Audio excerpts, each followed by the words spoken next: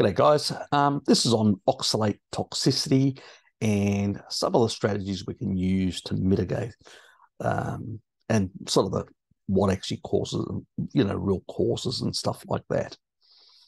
Obviously, the plants do not want us to eat them, so a number of plants have deployed the strategy of producing oxalates that slowly kill off the organism that is attempting to consume them. Anyway, so let's look at the screen. So this is oxalate metabolism. So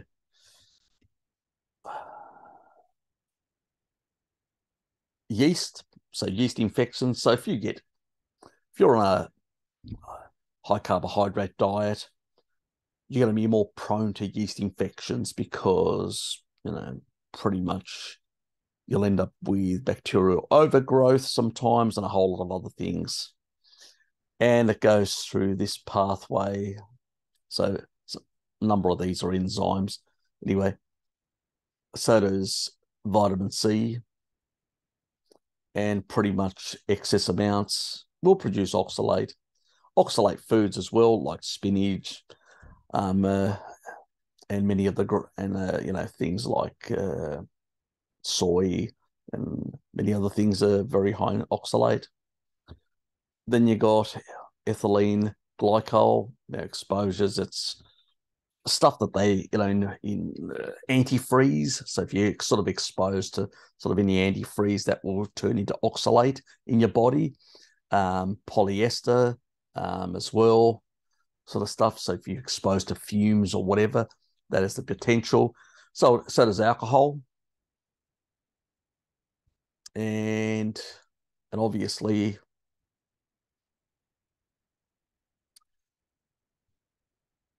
gelatin is a potential, but the important thing here is while gelatin can go all the way through here, glycine coming here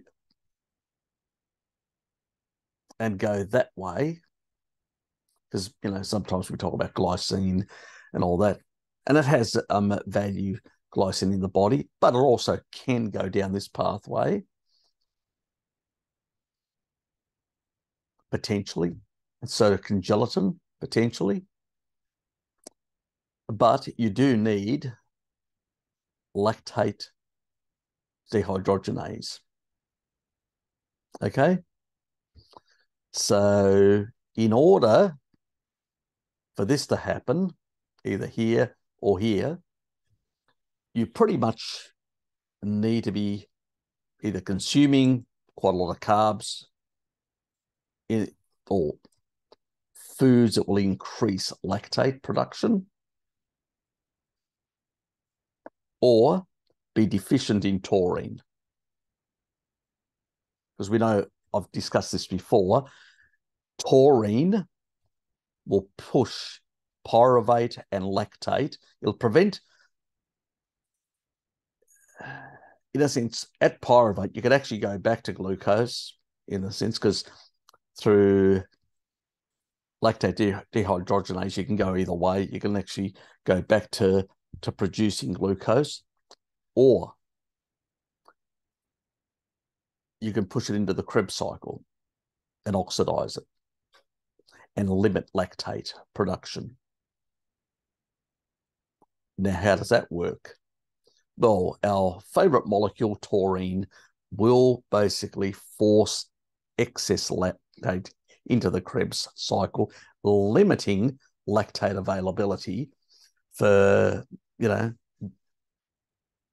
cause any issues. So on a species-appropriate diet, which you will have a certain intake of taurine naturally, you will be able to limit this problem.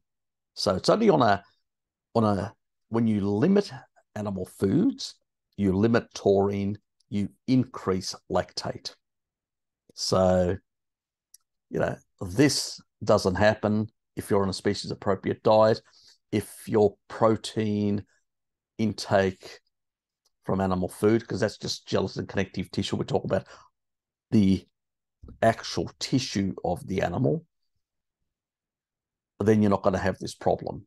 So you need lactate for that to happen. So you need to basically push pyruvate down the lactate pathway. But if that doesn't happen, it's not going to be an issue. So keep that in mind, because a lot of people talk about, gelatin, and they talk about glycine, and they talk about, that hydroxyproline and all that, but not an issue as long as you're eating species appropriately and you're not putting in other things that have the potential to increase lactate. So keep that in mind. So the other things that are important is that we need to understand is that when it comes to oxalates, we want to bind oxalates with calcium. This is why I talk about people. I say that we need calcium in our diet. It's important, especially when you're dumping oxalate. You need calcium to bind that. But the problem is you also want to not have a lot of free fatty acids in your gut. If you've got a lot of free fatty acids that are being unabsorbed, they can bind in the digestive tract with the calcium and create this insoluble, like a soap-like type. I forget the name of it, but what it does is it decreases the amount of calcium in the actual gut to bind oxalates, which is really important. So even if let's say you're dumping and you're going to be pushing them out of the gallbladder and trying to push them out of, you need calcium to bind them. So if you're not absorbing it because it's being hijacked by fats that are not being absorbed, and a lot of people have got fat malabsorption issues, and that can actually make things worse. So I'll just stop the sharing for a sec, so I can make these points. So if you're not binding oxalate, it will actually then get through the digestive tract and cause these problems. Now, why isn't that happening? Because you've basically got low bile salts. See, bile salts, if they're too low, because you've got problematic, gallbladder not functioning properly, because, many years of being on a vegan or a vegetarian diet and not getting enough taurine, not getting enough choline that are required, plus phosphatidylcholine is also required for bile production, plus B6 is also required. It's sort of a secondary thing, but it's still required in there for the taurine synthesis as well. And as a consequence, if you don't get this, or you're not eating enough foods that have got cysteine in it as well, methionine, you're not going to produce sufficient taurine. So, which is really important for that emulsification as well of the bile. So it actually, because bile salts made from taurine are going to be more, you'll get a bigger quantity of it. And those bile salts will deal with the free fatty acids in the gut, which, once you digest fats, they are basically denatured in the stomach like proteins into amino acids. And then these things are absorbed and recombined by enzymes in the body into the different things that we require, whether that's used for energy or structural material or stored away for a rainy day in the fat cells. All these things need to be managed, and so you have to break them down into smaller bits to absorb them. The problem here is not enough bile salts, then we've got a problem. And so, a lot of people come onto the carnivore diet in the early stages.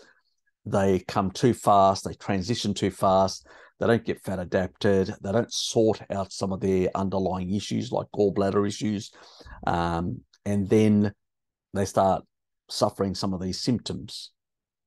And that's another problem that actually can be exacerbated. There is the other thing is some people have methylation issues as well, like myself. So there your B12 and B6 are a big player there as well.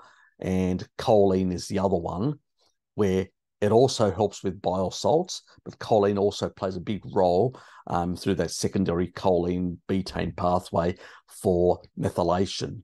And really, oxalate really stuffs up methylation, in that regard. So that's another thing that actually happens. The other thing oxalate does is it depletes B6, which is important as part of that primary methylation pathway. You really need B6. Also for taurine production, you need B6. So you get a double whammy. So you're affecting bile synthesis and you're affecting methylation as a consequence. Now, B6 is also required to break down oxalate. So, as you can see, it's all, it's a vicious cycle that you can end up in because one is actually causing deficiencies of other things. And if you're not eating species appropriately, you're not going to get the amount of nutrients you need to be able to function properly. Now, I'll just minimize, get rid of that image. And we'll go into, I'll just reshare my screen. Now, obviously, yeast infections can also cause some of these problems by rapidly increasing, and that's again SIBO, poor stomach acidity. And I've made videos on stomach acidity and how to fix a stomach issue and stuff like that. Again, the key nutrients, taurine plays a big role. So does basically chloride. That means which you find in salt. So these things, and eating species appropriately and limiting plants also will help improve that. Could be a H. pylori issue. We may need to take more taurine because it can actually deal with H. pylori. Also, we may need to use the Ruteri, which is the supplement that I recommend. And if people go and check the videos that I've got in the microbiome playlist, you'll find all those details out there about the Ruteri and stuff like that.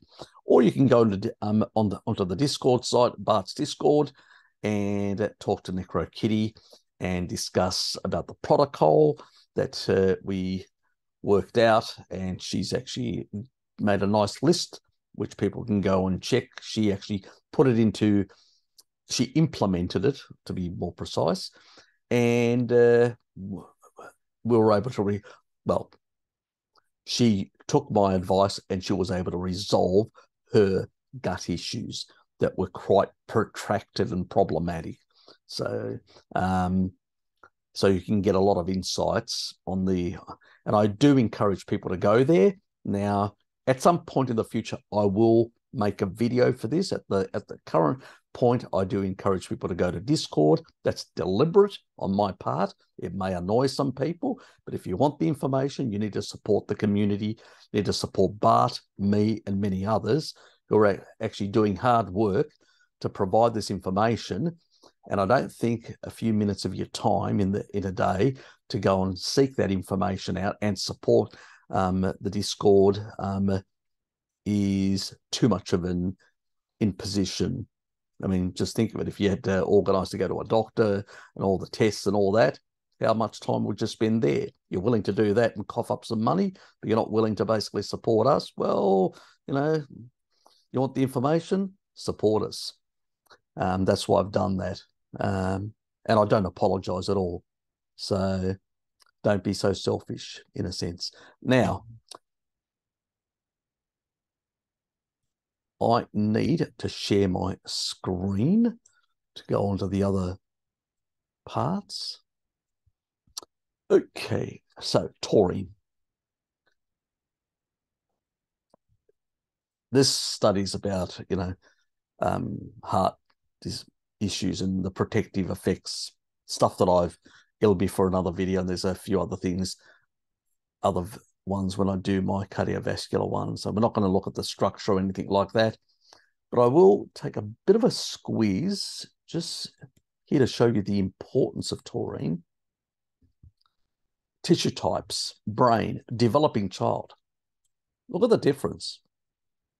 The requirements for a developing child or an adult. Quite a lot, isn't it? Very much so. For the heart, quite high as well. And to deal with a heart that may have health issues, you may need a bit more. That's your standard. That's why, we have therapeutic doses and we have the stuff from, if somebody's healthy, you get it from the animal foods. If you're not that healthy, you may need more. That's why we go for the high doses. Okay. The liver, because it's detox pathways, as I said, methylation, and the detox pathways, which choline and, the primary methylation pathway, and also detox pathways require both choline and taurine in the liver in phase 2. So skeletal muscles, yep, very important. That's why people there's a requirement there. But look, when you look at eye health, quite a bit. Retina, quite a bit.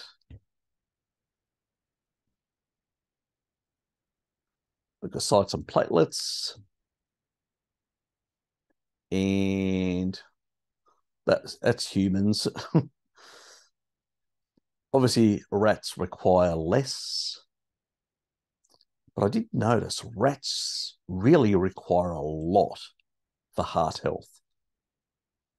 And only when we're actually dealing with heart issues do we actually require similar levels. So that was quite interesting. And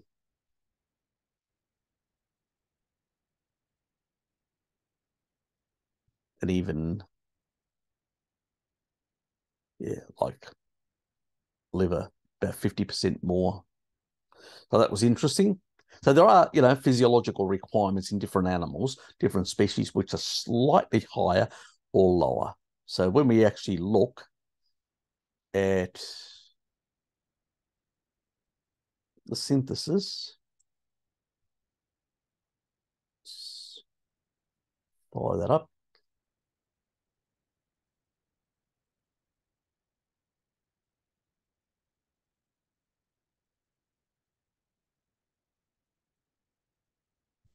Okay, so methionine, as I've said, cysteine, methionine to get to taurine.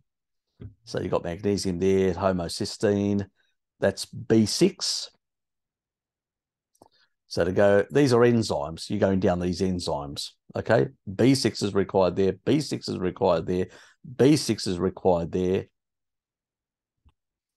And then there is cysteine in this sort of sulfonic acid, So, and that's why we call it a sulfur amino acid, like taurine. There's, again, and this is dehydratase. So cysteine sulfonic acid, decarboxylase. Yeah, because you're taking off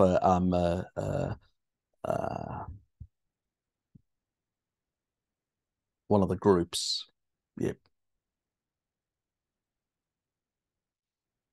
Anyway, so there are these sort of pathways.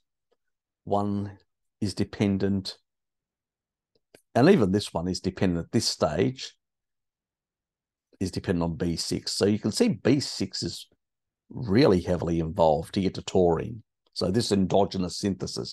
So if you're a vagoon, you're going to be deficient in B6. Simple as that. And if you're under eating protein, you're probably not going to have enough methionine and cysteine. So you're going to be struggling to produce enough taurine. And it probably explains a reason why a lot of these children from vegan mothers have a lot of these sort of issues, so to speak.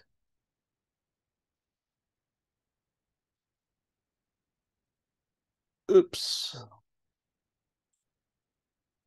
So when we're looking at foods, amounts, that's 100 grams. So in ounces, that's 3.53 ounces. So these are different studies. That those numbers in brackets are for the studies, and these are the milligrams. So they vary. As you can see, raw has a bit more. Broiled, once you cook it, you lose a bit, but not massively. It's not like hanging the animal up and all that.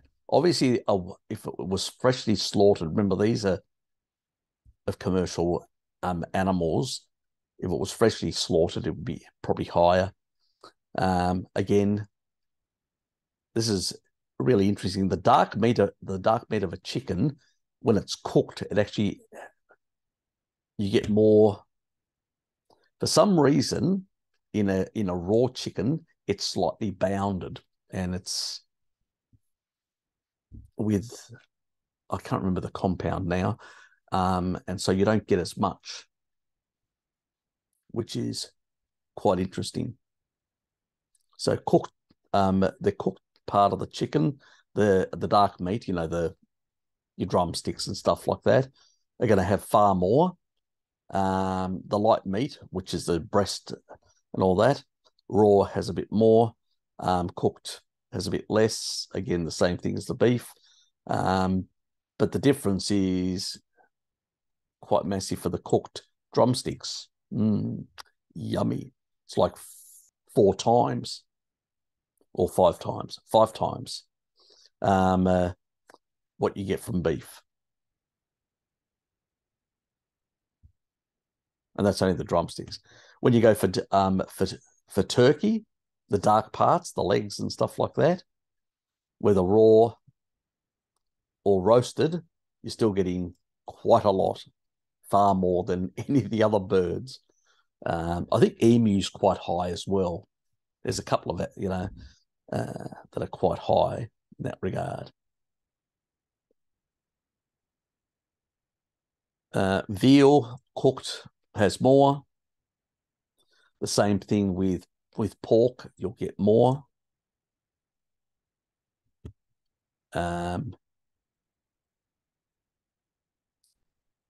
Lamb, they didn't actually include.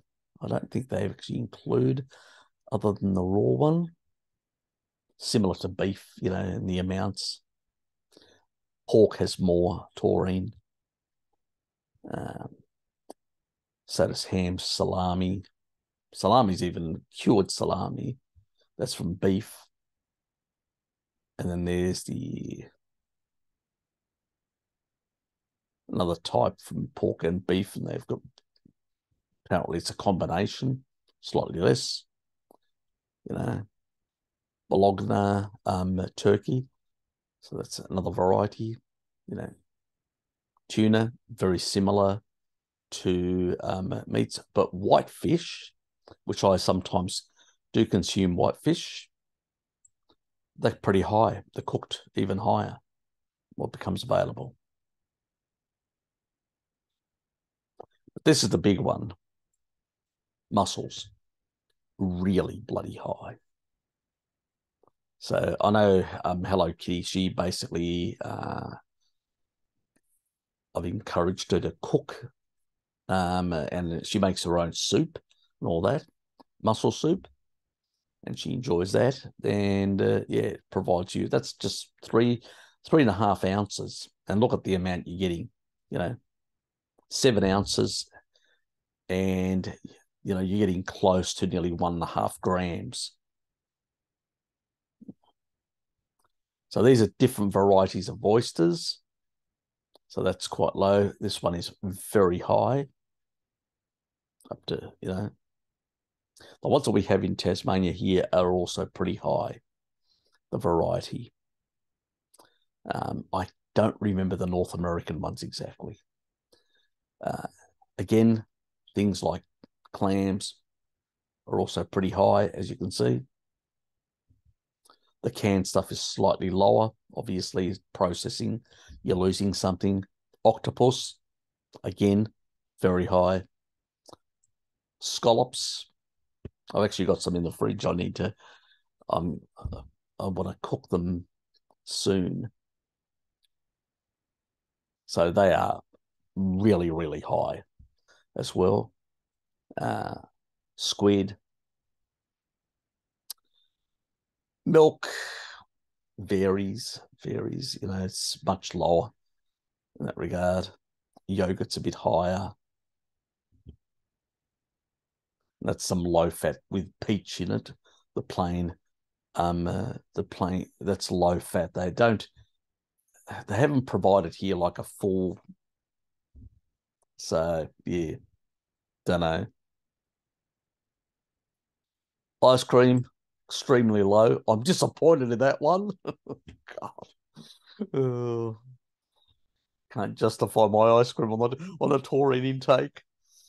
Oh well, I'll have to find some other excuse. make up some bullshit to justify it. Anyway, let's get on. And that's what you get from pasteurized milk. So it's quite interesting that there are different levels. Now, I don't know whether they're putting in something in this variety. Don't ask me. Don't know. So as you can see, most of the sources of taurine are in animal foods. You know, you will not find, there's trace amounts in plants, but it's so small, it's minuscule, it's irrelevant, more or less. That's one way of one researcher characterized it in one study. It's pretty much irrelevant. It's like not getting anything, like zero. You still get a bit, but it's trace amounts. So then choline foods, what are we looking at? And these are important because they do play an important role in bile synthesis. And bile plays an important role in being able to bind the fatty acids, get them absorbed, and leave the calcium alone to bind oxalate. So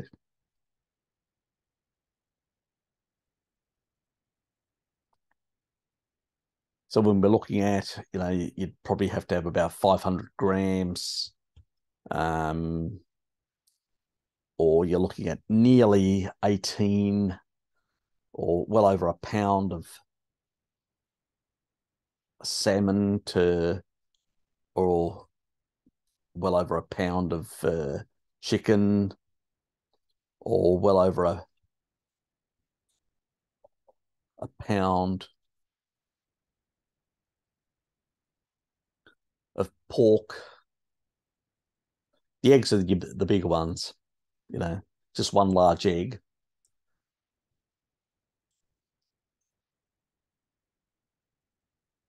You were to get to what they call the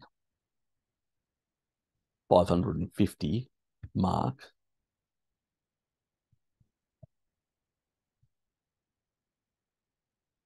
you're looking at nearly about 4 eggs will give you the RDI, but I usually say go for higher, for double that, about a gram. So if you go for 6 eggs, which is what I usually consume nearly every night, I usually get a 30 pack of eggs. Now the other food is liver, obviously. And so as you can see, just from the 6 eggs, I'm nearly at a gram. And we'll just go for my favorite, which is pork, plus 152.8. So just 6 ounces. I'm gonna definitely, I'd starve if I only ate 6 ounces of pork. So I'm gonna be definitely getting more, but I can easily with 6 eggs and pork get, because if I'm consuming, I'd be consuming about 12 minimum. So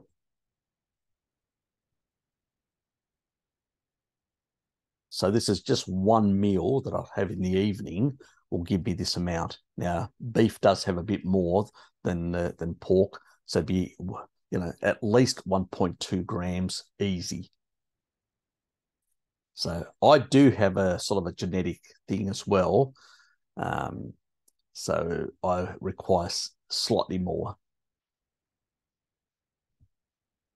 than the 550. So this actually covers me quite well. And if I don't have any eggs, I usually have supplemental. So, or if that's why it takes me ages to get through the supplemental, because most nights I do have eggs and I love eggs. Fried in particular. I'll be honest about that. Fried or poached. I don't mind them hard boiled, but it's, I did that for a while. Eventually I got over it. I can't believe that guy that used to, an old geezer, 88 years old, used to consume 25 eggs a day on average and just used to munch on hard-boiled eggs all day. Yeah, bloody hell, that'd be hard. I can tell you, it would be hard, So, actually, sorry, beef is slightly less than pork. It was chicken, that's right. Chicken, that was the higher one. And, shrimp isn't too bad as well. Obviously, when it comes to, as you can see, navy beans, and they're, the bioavailability is in question as well. Milk, yeah, you'll get a bit, but it's not massive from dairy. It's primarily these other animal foods, and you'd have to eat quite a lot to be able to get anything substantial from broccoli and stuff like that. Like, we're talking about even to get to those levels, you'd have to have something like 9 cups of broccoli. Yeah, I think I'd be struggling, let alone the distension in the stomach distension or trying to push it through. Yeah, it wouldn't be very, very comfortable in that regard. So I'll just quickly cover. If you go right to the bottom, they usually give you this little and meats. So as you can see, beef liver. So the livers are going to be the highest. So occasionally having a bit of liver through, I don't recommend a lot. People that have got some of my genetics probably can tolerate more. So it depends on the genetics as well. A growing child may, want to have small amounts every day or every second day is going to be less of an issue. If they crave it, it usually means that they want more nutrient density. They are growing and they require more nutrients. So it's what people did in the past, pregnant women and growing children. And obviously you're not going to feed the child the same quantity you'd feed an adult. The requirements are different, small amounts, but you're providing nutrient density for a growing body. Anyway, just thought I'd cover that. Now, B6, very important. Very, very. As you can see, long-term deficiency in B6 can lead to skin inflammation, dermatitis, depression, confusion, convulsions, and even anemia. We know because within the primary methylation pathway, it has a big, big role. And also with folate and B12, and also it does play other roles with iron metabolism. But I'm not going to go, that's for another video. Let's just cover this Otherwise, it'll end up too long. As you can see, salmon is a very good source, can provide large parts of your requirements. That's only 6 ounces, and you're nearly there. Just a bit over 6 ounces is required.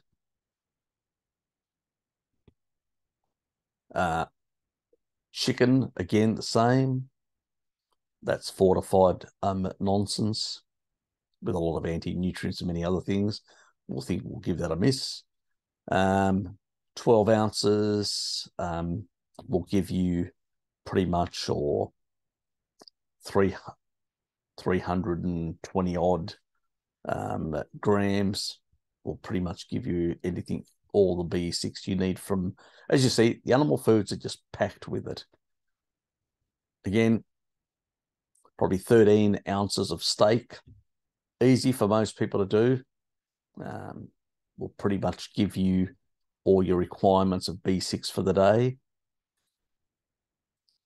Now, obviously, if we've got oxalate dumping, we will need more. As I said, we're not ancestral. We're not living like ancestral people. And, we do require more. If we lived as ancestral people, it'd be less of an issue. We wouldn't have accumulated all the oxalate, but we did a lot of inappropriate diets before we got to our species appropriate diet. We've accumulated a lot of this sort of stuff. And yes, that becomes an issue. B12, another important element, obviously, clams, off the show. You can store from these heaps in your body.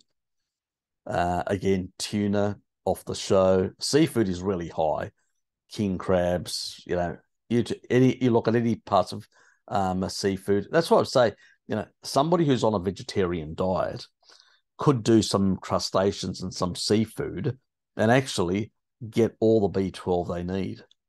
So, sort of pescatarian type approach with dairy and all that. And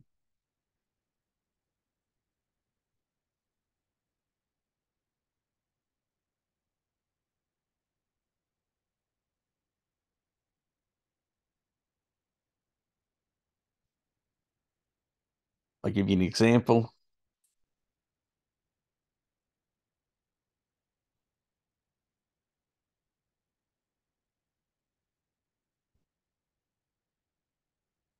So there's your oysters. These are cooked Pacific oysters.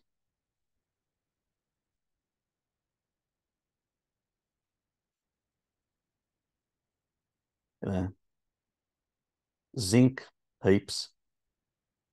Copper, manganese, selenium, iron, vitamins.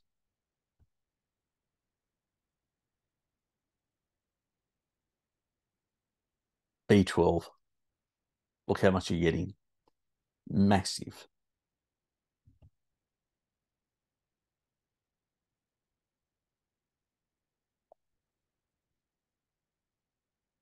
And if you're on, you don't really have to worry about riboflavin because you'll get it from the milk. It has heaps.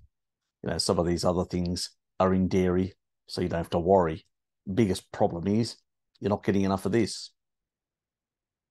on such a diet. That's the big issue. And this gives you good iron levels as well. And that's just 3.5 ounces. You can go double that, 7 ounces or plus 3 ounces. That's only 3 ounces. Actually, even less. So if you're looking at like iron,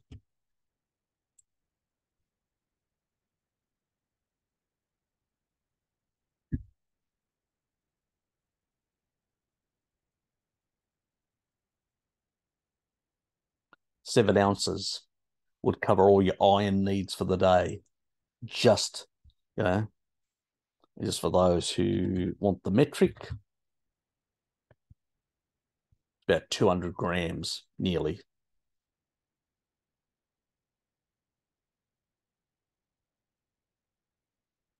Animal foods are packed. And that's from, if you go for oysters, you don't have to necessarily go for oysters. You can go for other things. So cooked blue mussels. This will have a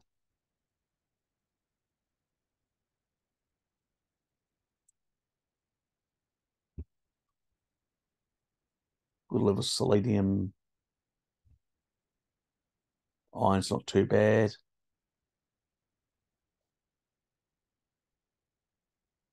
A bit lower, but still not too bad.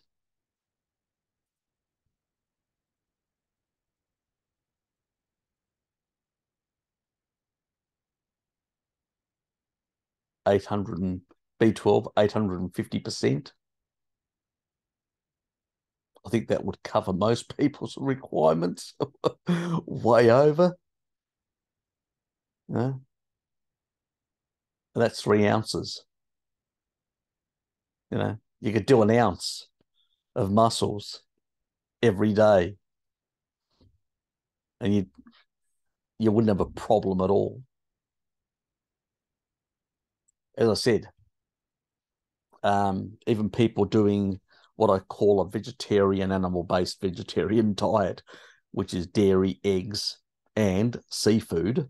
Like, if they don't want to eat fish, they can eat the crustaceans like mussels, oysters, and stuff like that. You get heaps of those additional things you can't find in the other foods.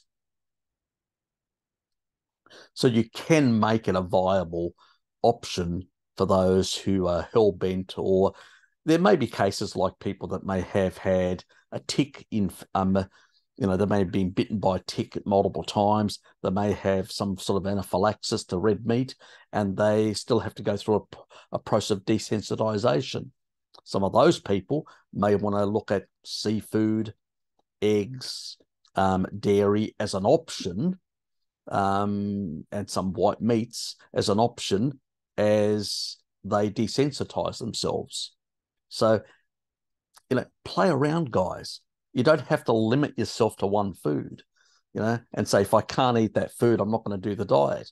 There are other options to get those nutrients, and you still need those nutrients in that regard.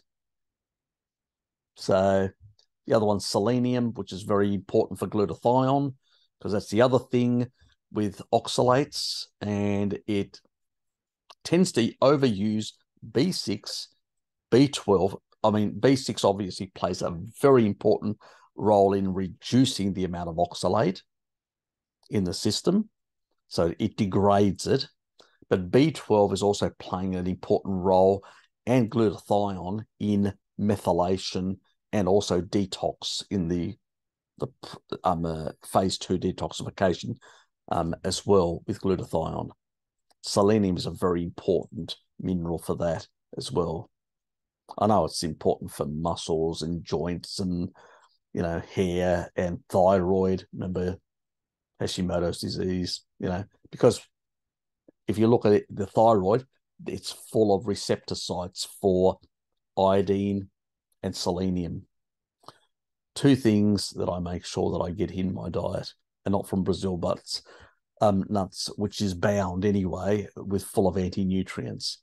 Now you know why I like yellowfin tuna, because it's a good source of selenium as well. Oysters, really good, and I do consume some oysters. Piggy, I mean, probably 120 grams. 6 ounces will give you 150%. 80 micrograms. I usually target about 300. So I get more than enough in that regard. Animal foods, you're not going to have a problem with selenium. You're going to get plenty. The other ones have to be fortified. And most of this stuff, like wheat pasta, it's bound. It's, chelated. You're not going to get access to it. It's a joke. It's got anti-nutrients which bind it, so you can't even access it. And plants, depending on what the soils are, is dependent. Where, With the animal foods, it's a very different thing because you can actually recycle and keep some stuff in. A lot of animals are pretty good at it because they need it. We're not as good because we evolved in more richer selenium soils, it seems. So we've got a bit of capacity at the kidney level, but not as good as some other animals. So it's probably because, you know, and you can go right down to the bottom of any of this. I'll put these in and you can, oops, and you can go to foods high in.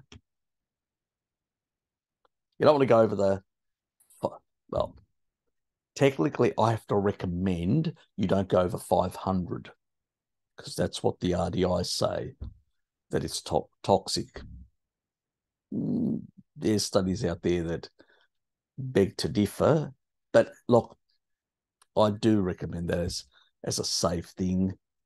If you're getting it through the food and you're not supplementing it, I think that the body's able to say, well, there's too much. So the metalloproteins at the interior wall will basically say, well, we won't take it up. I think the body's smart enough to do that. I think it's only a problem when you supplement selenium that you could potentially get into toxic levels. So you can go through that and you can look at different foods and all that, and you can actually decide, you know, these are the foods that I like. What is their content? So you can go through this. You can select the food and then go through and check all the different minerals and stuff like that and whatever, and you know, customize your own sort of diet. You don't need me to tell you. You don't need somebody else to tell you. Use this tool here, nutritional ranking tool. Go through, work out stuff, and make sure you're getting enough of certain nutrients. It is important that, you know, we get enough of these nutrients in, which will help reduce the this problem.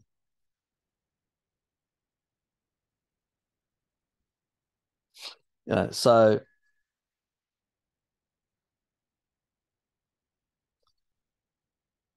and the other thing is as well, lactobacilli bacteria also help in reducing this problem.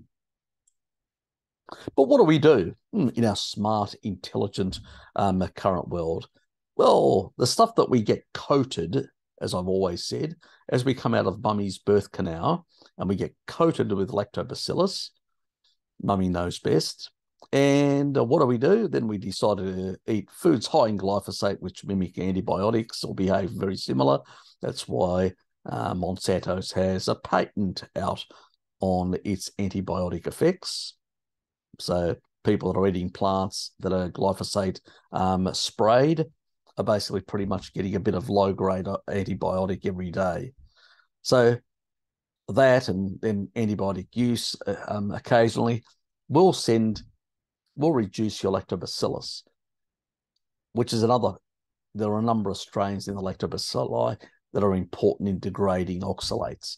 So there's a lot of things that we do in our lifestyle that actually undermine. And this is where some of the fermented foods and kefirs and stuff like that do have a benefit in producing in growing the sort of strains that we need that will reduce a lot of the oxalate and stuff like that in terms of absorption, production, you know, and also, you know, your certain derangements in the system can be a problem. So if you're eating the proper nutrition and you've got the bile, that's critical, your gallbladder working properly. So if you've got oxalate issues and you've got if you've got a gallbladder issue, you really have to get onto ox bile supplementation until you can fix the gallbladder issue. Over time, with choline and with taurine, it will improve emulsification. It will improve bile flow, which eventually will break down a lot of that sort of stuff and actually allow it to, you know, to work properly. You know, sometimes it can take a bit longer, in particular when you get a bit of sludge and, as it's called, bile sludge. And so it's not only localized within the gallbladder, but it's in the ducts as well. And that can create a bit of issues, a bit of pain and a bit of discomfort. I usually say to people, lie down and rub under on your left side where your pancreas is, and just rub it slightly, and also on the right side where you basically your gallbladder is, and sort of rub that also, not violently, but right under your rib cage, and allow it to sort of, it's like really sort of like a light massage, and allows it to function a bit better. And over time, with the right nutrition, we'll get it to flow better and function better. And these things will improve. And it's, we've done a lot of damage to ourselves over many a moons, and it will take a bit of time to heal with the proper animal-based nutrition and clear this stuff out. In the long run, I know a lot of people sort of will go back to the crutch of saying, oh, I'll grab a bit of, I won't do the citric acid. I won't bother. I'll just eat a few high oxalate foods to stop the dumping. And I'm not against doing that occasionally, but don't do it. But at the end of the day, you have to bite the bullet a bit. And we don't want like massive, like prolonged months on, dumping. We want to slow it down so we can allow our bodies to heal and recover from the assault. But long term, you want to, go through these cycles of dumping and clear this shit out, because it does cause problems. It causes problems in the heart, in the soft tissue. So it will actually cause damage in your kidneys, to the nephrons. It will actually cause problems in the liver, cause, in the lungs and many other parts of the body. Oxalate will actually cause problems and cause fibrosis and a whole lot of other health problems. We need to eliminate the stuff, so that needs to be the focus, because we have to get it out of our system. Long term, we'll be better off for it. If it's out of our joints and all that, we'll be able to walk better into old age, and we'll have less stiffness, less pain in our joints, in our backs and stuff like that. I mean, I've shown you videos where in bone, you see all these crystals and all that. So we have turnover of cells every 7 odd years. And if we do put some of these things into practice that we do, over time, we'll clear this stuff out. And in the long term, we'll be better off for it. In that regard. I know this is less of a problem for younger people, because they've had less accumulation, and they've also got better mitochondrial health, which means that they can actually deal with it much better because of the extra energy. Their system works better in eliminating the problem. As we get older, we sustain mitochondrial damage, a lot of health problems, and a lot of issues. And we're coming from a weakened position with a lot of health problems, and then we get this on top, and it's discouraging. It's annoying, and it's uncomfortable and painful.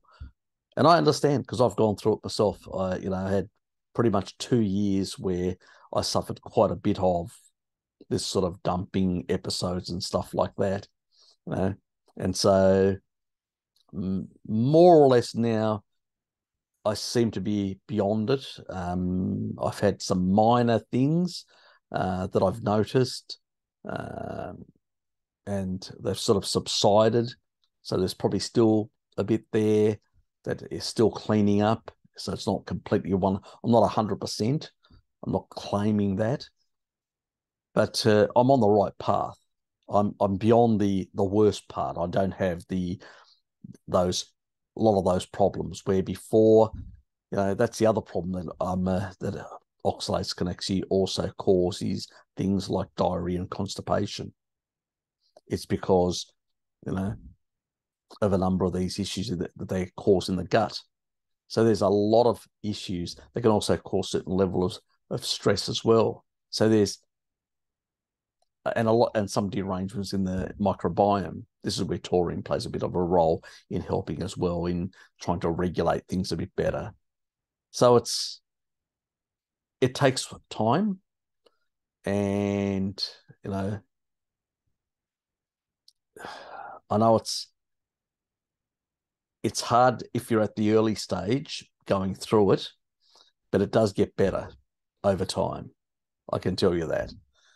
I sort of got a bit disheartened myself. We're only human, and when you're actually having these sort of really bad symptoms, it's can be discouraging. I just kept putting the citric acid down and stuff like that. And when I when I ran out of it, I went for the lemon juice and the sort of the apple cider vinegar and stuff like that. You know, I threw everything at it, in a sense. But I realized that actually maximizing those nutrients is really important. I did take for a while, a period, I did take a B6 supplement as well. So that is one thing that I did, because sometimes getting and get the right one, which is P5P.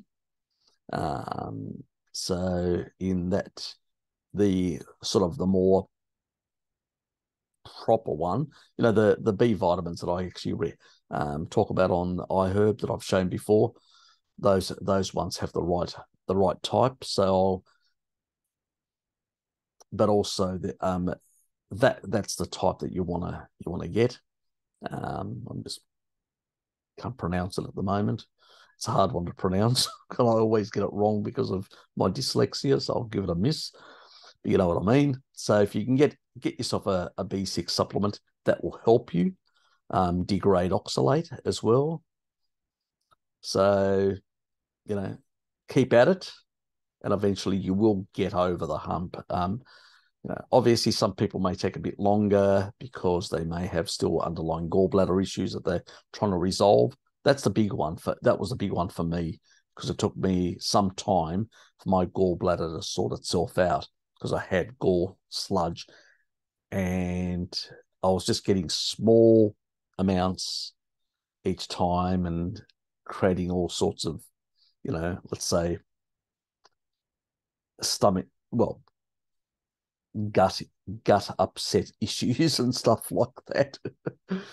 But eventually I got over that sort of period of time. But it was sort of a number of months that was problematic, and luckily it actually happened through the early parts of COVID, and I wasn't working from home at the time, so it meant it was less of a problem. Toilet was close by, and it was less of an issue. But I don't know how I would have managed at work, to be honest.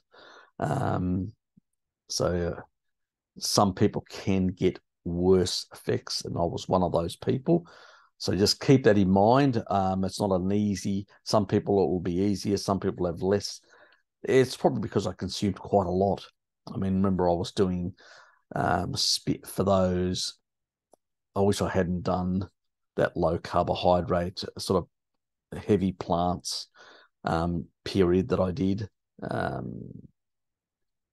So that sort of, because I was putting in 100 to 150 grams of spinach every day, and that's just too much. So I put massive amounts of oxalate. So yeah, crazy stuff. No wonder I actually ended up in 5 years with 4 kidney stones. It's just, but this is the problem, that there is a lot of misinformation in the low carb community, and I was desperate to find a way to heal my heart and deal with things that I tried a lot of things. So, and like a lot of people, we did consume quite a lot of plants, thinking that they were healthy, but unfortunately, it's cost us a lot of angst in our carnivore period. So anyway, I hope this information sort of helps people to sort of get an idea of how to manage oxalates and stuff like that, some of the strategies and some of the sort of nutrients you need to have in your diet, and some of the drivers as well that are going to be causing some of these problems. So anyway, take care, and that's it. And if you've got any other questions, please leave them in the comments. It may give me an opportunity to generate additional content in regards to oxalates for things that I may have not thought about, or I may have not myself suffered, because there can be other, in particular with women, there can be a number of varied issues that I've heard about, but I haven't really looked into. So there may be certain things. There are issues that some people get with their bladder as well, and that's both men and women, an issue. And in that case, obviously, getting the citrates in is really important. It's just not enough to say, well, we get these nutrients, we'll throw in the the extra calcium, we'll throw in the B6, we'll make sure we get the bile salt.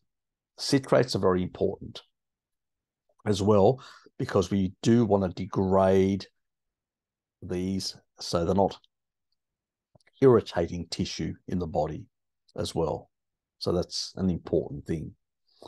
But if I haven't covered something specifically, or do please put in the comments so I can actually then look into the those other aspects that people may have concerns in regards to oxalates, and then I can do a follow-up video covering some of that sort of stuff. Anyway, that's it. See yous.